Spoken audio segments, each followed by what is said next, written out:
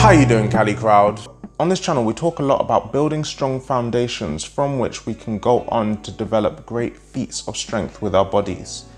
In calisthenics, this is particularly important because the movements we generally look to develop deliberately put our bodies at a mechanical disadvantage, with a lot of these movements actually requiring us to push and pull our entire body weight through space, sometimes even upside down or with limbs far past our center of mass. It is therefore in our best interest to ensure that we are set up to put our bodies through this stress by building a quality base of foundational pushing and pulling strength first. Today we'll be tackling the pushing side of that equation by taking a look at one of the most important areas on the body when it comes to calisthenics, the scapula.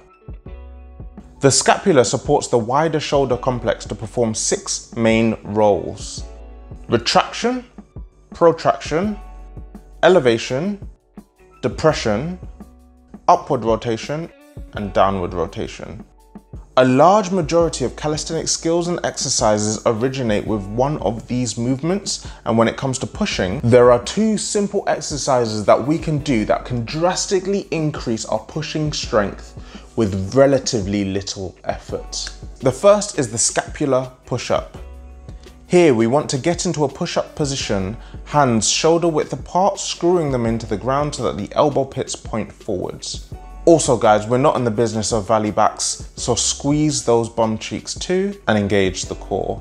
Making sure not to bend the arms or extend the spine, we want to lower into scapular retraction. Hold here for a couple of seconds before pushing into scapular protraction. Remember, this is about the scapular position, not the body position, so make sure you're not excessively flexing the spine or bending the arms here.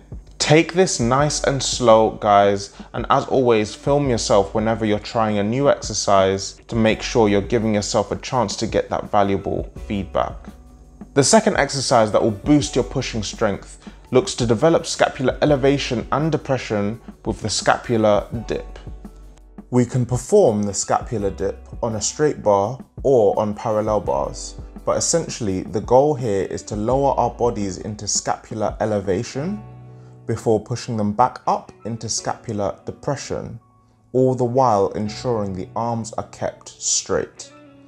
At the top of this movement, really focus on driving those shoulder blades down and away from the ears and holding there for at least a second to really make sure we're building the strength that we want.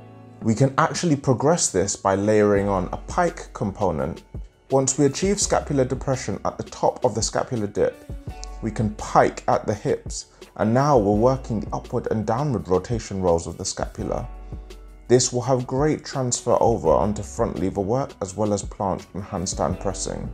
What I love about these exercises is that they work at every level, whether you're a beginner and are using these as core elements of your workout as you build towards movements such as push-ups and dips, or you're intermediate to advanced and want to include one set of these as light dynamic mobility work in your warm-ups.